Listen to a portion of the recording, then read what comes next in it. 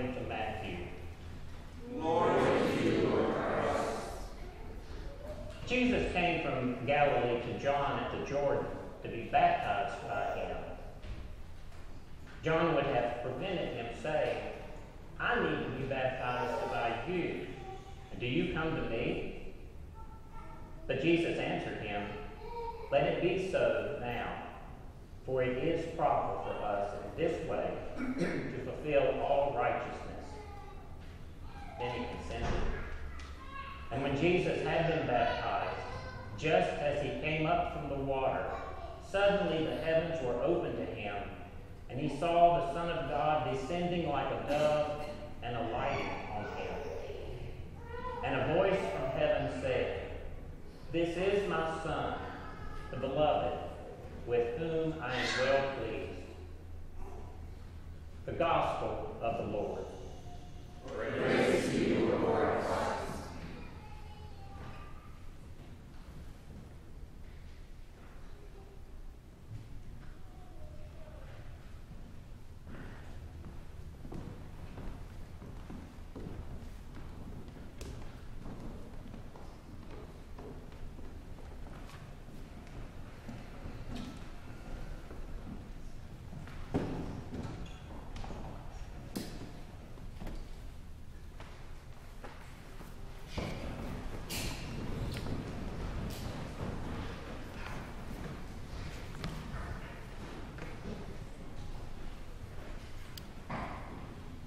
In Marilyn Robinson's novel, Gilead, the narrator, an elderly minister, is writing to his young son. The minister had his son late in life, an occurrence that parallels the stories of Abraham and numerous other biblical characters. But now the minister is sick, and he's dying, and he knows that his son will soon be without a father. So he writes to him, part love letter, part memoir, part spiritual autobiography. One summer day, he's watching his son and his son's friend play in a sprinkler, and he starts thinking about baptism. He says, when I was in seminary, I used to go sometimes to watch the Baptists down at the river. It was something to see the preacher lifting the one who was being baptized up out of the water, and the water pouring off the garments and the hair. It did look like a birth or a resurrection. He continues to reflect more generally on baptism and then writes to his son, You two are dancing around in an iridescent little downpour, whooping and stomping as sane people ought to do when they encounter something so miraculous as water. When they encounter something so miraculous as water. In our country, we don't really tend to think that much about water. We use it daily, but we usually do so without giving it much thought. Until water takes a different form or meaning, or it suddenly is scarce or overly abundant. And then we begin to pay attention. I spent the better part of yesterday playing with water. When water falls from the sky and freezes, we get very excited. Like the young characters in Gilead, we run and jump and play. We sled down hills and throw snowballs at each other. We marvel at the miracle of water. Water itself is subtly powerful. We think of it as gentle and soft, but it has the power to destroy homes or entire cities, and even to carve out great canyons. Water is a tremendous agent of stability and survival and change in our world. Have you ever noticed how God takes ordinary things like bread and wine and oil and water and turns them into something extraordinary? God works with us and with creation to show us over and over again that God is present in everything. Ordinary elements that we encounter every day have the power to transform us. They take on new meanings. They become symbolic of something beyond their common uses. They become a conduit of God's love and presence with us in that very moment. Today, we celebrate the miracle of water. Today, we celebrate the baptism of our Lord. In this story of Jesus' baptism, which is incredibly rich in symbolism and meaning and mystery, we're given the model that was adopted for our own Christian initiation rite.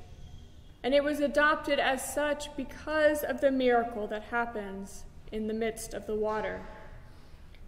Jesus came from Galilee to John at the Jordan to be baptized by him. This was not an accidental meeting. Jesus didn't just stumble upon John in the wilderness. This was very intentional. Jesus sought John out and asked, in fact, he insisted, that he be baptized, even in spite of John's objections. I imagine John leading Jesus into the water somewhat reluctantly, but also with a strong realization that he was participating in something that was somehow much greater than he understood.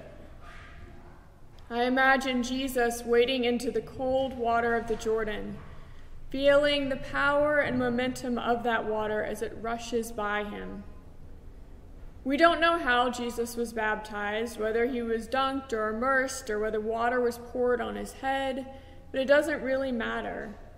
All that does matter is in that moment, God incarnate, the Creator incarnate, was cleansed by the creation. In that moment, the sinless one, who didn't need to repent, underwent the baptism of repentance. Think about that for a moment. First, God puts the fate of salvation history in the hands of a young mother. Jesus is born as a tiny, helpless baby, and now as a man, Jesus humbles himself yet again to be baptized. Mary, Joseph, and the dozens of people who helped Jesus grow up, and now John. God works through us. God encounters everyday people who are living their lives and doing their thing and says, "It's time. I need you for this." Jesus was baptized by an itinerant preacher who lived in the wilderness, who dressed and ate like he was the prophet Elijah. This is not at all what was expected of the Savior of the world. But the story doesn't stop with Jesus' water baptism. It's just getting warmed up. Just as Jesus comes up out of the water, the Spirit descends on him, and a voice from heaven says, "This is my Son, the beloved, with whom I am well pleased." Here is one of the only places in the Gospels where we see all three persons of the Trinity at the same time. Father, Son, and Holy Spirit are all present in this moment. And the wonderful thing is that this theophany, this manifestation of God, is not just for Jesus. It's also for those around him, and it's for us as well.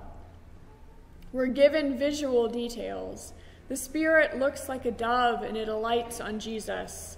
We're given auditory details. The voice from heaven speaks and we're told what it says.